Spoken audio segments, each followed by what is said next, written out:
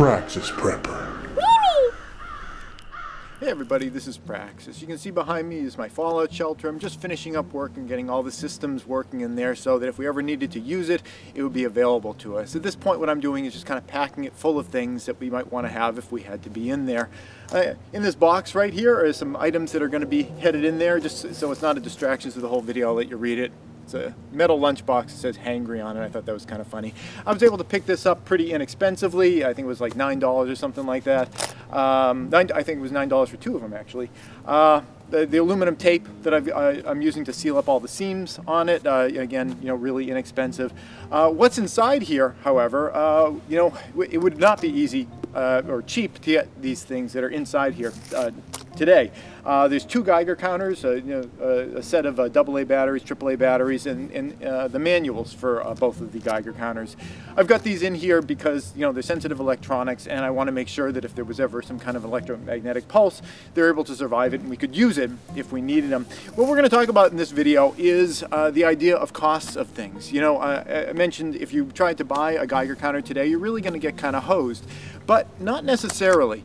A lot of the price gouging that you see going on, I don't really actually like to use the word price gouging. I think it's that's the way capitalism works, is when there is a lot of something, the cost of that thing or the price of that thing goes down, and when there's not as much of that available and the demand is high, the price goes up. That's kind of the way our system works. That's the way nature works. I'm not sure, you may hear flying by over my head while I do this video, Canada geese, and Canada geese are responding to kind of capitalistic pressures as they migrate back and forth.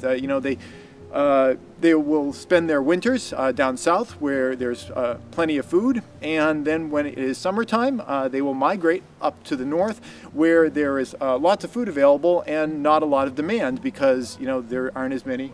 I can hear some right now because there's fewer birds, so they're kind of migrating to different places so they can get that kind of like that cost ratio. Oh, they're flying right over my head, literally. There they go. So they can get that kind of cost ratio of being able to get stuff for cheaper, and cheaper in nature means you don't have to fight as many other animals to get it. So right now we're seeing a lot of situations where the costs of things are going up, and I think a lot of people have just kind of gotten used to it, and it's a punch to the stomach whenever you have to pay more for something than you used to have to pay, and I think to some degree a lot of us accept it too easily. And by accept it, what I mean is that we assume that there's no other option. And I'm going to give you an example of something that happened to me over the last week, and I hope that it's helpful for you. I've been working on building this homestead for the past couple of years, and this year was always the year that we were figuring we'll have finished everything else up, and I'd really like to try raising chickens. It's something I've never done before. I have a lot of friends who have done it, and from what I always hear is that it's surprisingly easy. So I've been interested in starting that for a while. Now this year it's kind of a rough year because the price of all sorts of products related to the chickens has gone up in price, from their food to their feeders and the water kind of trays that distribute their water out and all that. The cost of lumber to build a chicken coop is it's at least double what it used to be, and in particular there was a device I've been looking at. It's a solar activated light that will open up their coop, so when it's morning they can come out and then it'll close the door at the end of the day.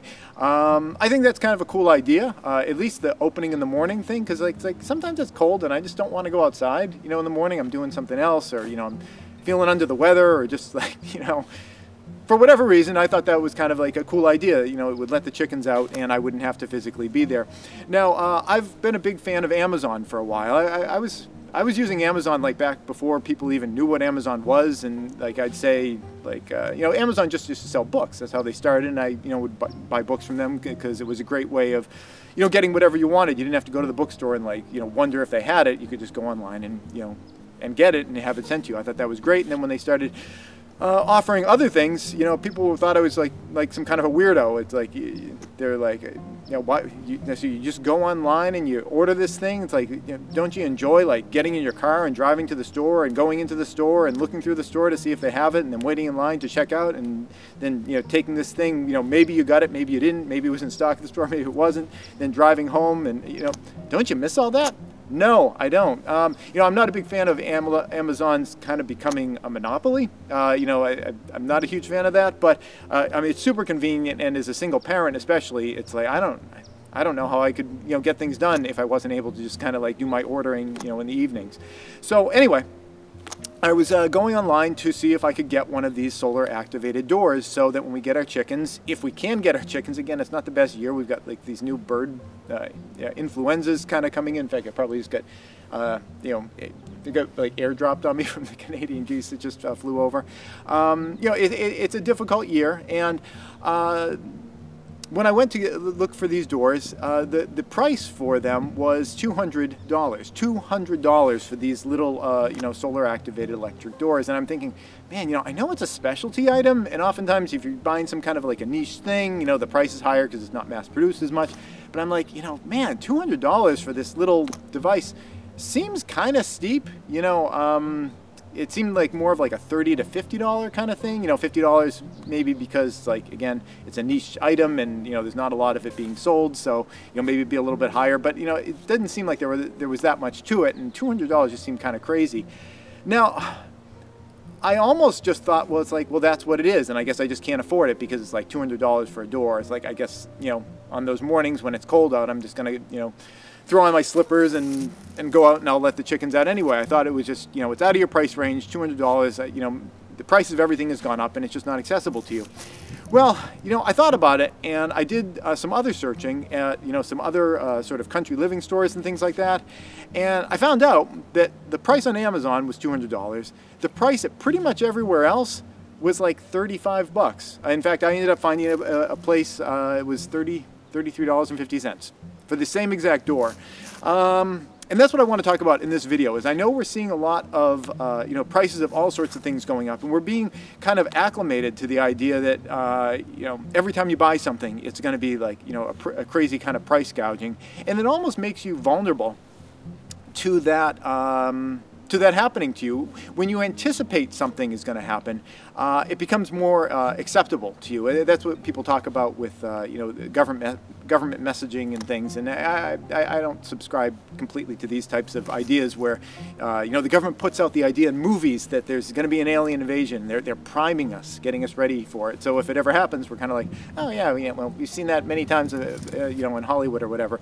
You know, I don't think that there's a concerted effort by government to do that kind of stuff. But certainly that is a real thing. The more that you expect something to happen, the more when it, you know, when it does happen, or if it seems to happen, you're going to accept that that is the reality. So as you're going out there and you're looking for different things, if you see something at a high price, you know, don't just accept that. You know, do some other searches, you know, and look at some other options, because, you know, you might be able to find, you know, an incredible cost savings just by not accepting the fact that, well, you know, I guess this thing is just super expensive and I either have to pay that much or I'm not going to get it, because, you know, you could find something that was $200 and you get it for $33.50.